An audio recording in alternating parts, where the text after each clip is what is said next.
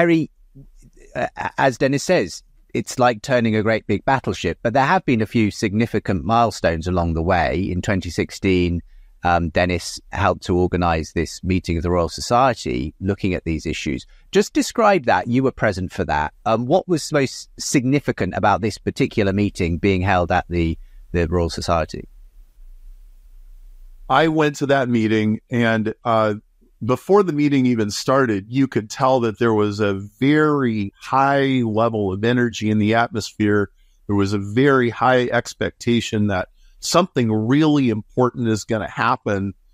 And as soon as it started, I started hearing things that you would never hear on a large mainstream science stage. A lot of criticism of the old neo-Darwinian paradigm and the selfish gene viewpoint, and the need for a viewpoint that cells are purposeful, tissues are purposeful, life is purposeful, that organisms engineer their own evolution. And there were only two old school neo-Darwinists there, and they gave presentations, and they would sometimes come up in panel discussions and in questions. And I had never seen that group of people backpedaling, mumbling excuses, and trying to save face the way that they were. I had always seen them being the bullies, having the upper hand, and neither the audience nor the other speakers were having it. It was just a complete 180 from the usual stuff. And the people there, they were not, bizarre fringe people. They were some of the most respected scientists in the world, but from a evolutionary biology point of view, most of these people had been sidelined and not listened to. And after that meeting, the tone in evolutionary biology shifted a lot, and the usual bullies just went silent. People could hardly get folks like Jerry Coyne or Daniel Dennett or Richard Dawkins to even comment on it. Dennis can tell more, but my understanding is that one of the reasons Dawkins debated Dennis was because there was peer pressure inside of Oxford, like, Richard, if you are a real scientist and you really care to defend your views, you really ought to take on your opposition. And so the tone of evolutionary biology changed a great deal after that meeting. And it became much easier to have conversations about purpose, teleology, teleonomy, all those kind of words that technical people use to describe such things. And I think so now we're 7 or 8 years later, we're in a whole different ball game than we were before. Hi, Justin here. Hope you're enjoying the conversation. Just to say, if you'd like a free chapter of my book, The Surprising Rebirth of Belief in God, I'll send it to you when you join my newsletter. Just visit justinbrierley.com. The link is with the info below. Now, back to the conversation. I'd love to talk about this whole idea of purpose, agency, teleology in biology. Just before we get to it, Dennis, just briefly describe for me this recent tour in Korea that you did, South Korea, because that sounds like, again, an example of the way in which this whole area has changed completely in terms of people's reception of these ideas. Yes, it illustrated it in tons of people listening in. I thought this was going to be a fairly modest conversation with maybe 40 or 50 people. And the theme was human values in the 21st century. This was a group largely of Confucian scholars, but with great influence in the media, because some of these were broadcasters themselves. and they were organizing a meeting asking the question, given what has happened in biology now, can one of the most important leaders of this switch in position explain to us the significance of that for human values in the 21st century? I had an audience of 12,000. 4,000 were in the convention center itself. Wow. I didn't even know it was going to be in a huge convention center.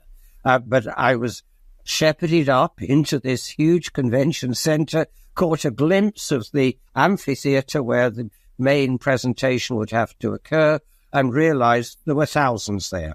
That was the first point at which I realized I'd have to up my game. Well, I have the skill to do that, fortunately. I gave one of the best talks I can ever remember.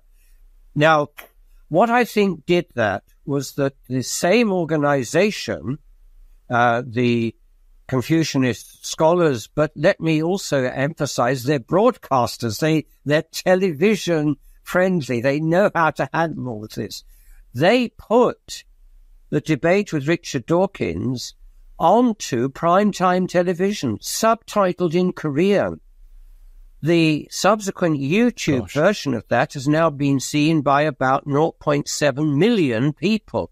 This is a country that has gone totally switched from gene-centrism to the opposite view. Life has purpose.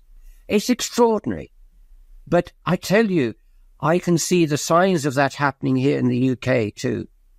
They're still small signs at the moment, but I think the writing is on the wall, if I can put it that way. And this is the fascinating thing, is that it's the rebirth, if you like, of the idea of purpose, agency in biology, in life. This has been very unfashionable in, really, arguably since Darwin. It was really sort of has been at the core assumption, really, of biologists and evolutionists for the last century or so. Perhaps starting with you, Perry, you could describe sort of what's switched and why it's now acceptable to talk in these terms about agency, purpose, and, that very loaded term, design even, possibly, when it comes to the way organisms adapt and evolve and so on. In biology for the last 50 to 100 years, it's been very much frowned upon to speak of living things as being intrinsically purposeful or having desires or having, any level of design. It's been taboo, and it fits very nice. A purposeless narrative fits very nicely with a standard 20th century atheist narrative that says life is a happy chemical accident. Some RNA somehow turned into a cell, and then all that had to do is natural selection and evolution, Darwinian evolution takes over, and here we are. And there's really nothing else to explain. Well, that doesn't work very well when you try to really explain, why a lung cell reformulates itself and goes and wants to repair a nerve cell. That narrative doesn't explain that at all. When you get down to how evolution really works, it doesn't explain any of that either. And so it has a very stifling effect on research. And even though some people who embrace a nihilistic story might like that story, most people find it to be very empty, meaningless, nihilistic. Dennis can speak for himself. I think this is one of the things that really irks him about this narrative, is it dehumanizes us. And it fails to explain why we shouldn't just exploit the planet and treat every single thing like a resource that should be maximized for our own good. It's a very impoverished narrative. And I think there are reasons why all religious narratives tell you what kind of person you should choose to be. All of the religious traditions treat people as though we legitimately have choices to make, and the choice is not just some kind of an illusion. And I feel like biology is finally just catching up to this. It's a little late, but better late than never.